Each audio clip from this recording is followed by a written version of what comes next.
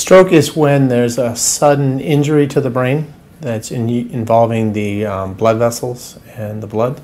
There's two types, hemorrhagic and ischemic. So in a hemorrhagic stroke, one of the arteries that's up inside your brain bursts.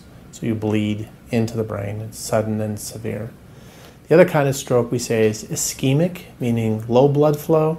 And in that case, a clot clogs up an artery in the brain, and therefore that part of the brain that's fed blood from that artery dies.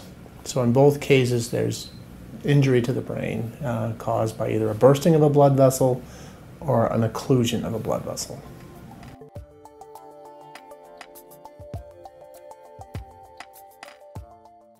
There are 5 major risk factors that make us all more likely to have a stroke. The worst is smoking.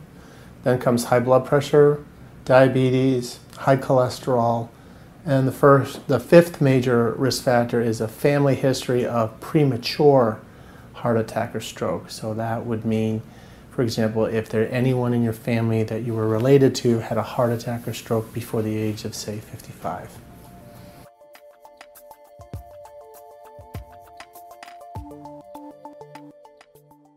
If someone thinks they're experiencing a stroke, we want them to call 911 immediately. That's the first and most important piece of advice that we can give you. There are whole systems of stroke care, especially in Maryland.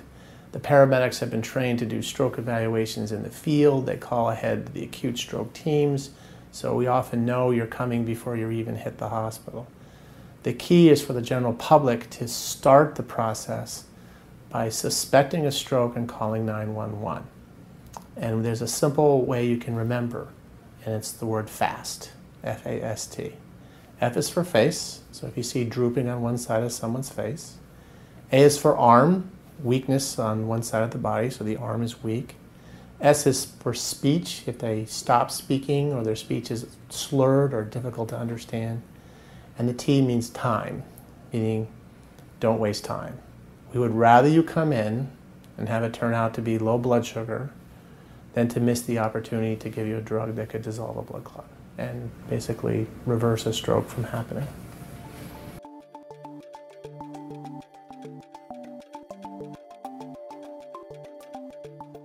Well, mini stroke is a term that's often used in sort of general parlance, and what people are really referring to that is called a TIA, which means transient ischemic attack. And in a TIA, you actually don't have a stroke. In a TIA, the blood clot clogs up an artery, and so blood is not flowing to a region of the brain, but then that clot breaks up spontaneously, blood flow is restored, so an area of the brain is actually not damaged, so no stroke actually occurs. So in the heart, for example, it's like having chest pain without having a heart attack. And so a TIA is kind of like chest pain to the head. Silent strokes are different. A silent stroke typically is a very small stroke that the person either didn't even feel, or they didn't notice, or they recovered so quickly they felt that they just might have had a bad day. And now that we have MRI scanners, we do find people who come in for a stroke, and we would tell them, do you know that you had a stroke in the past? And they'd say, no, I didn't. And you can say with an MRI scan, yes, you did. It's right there.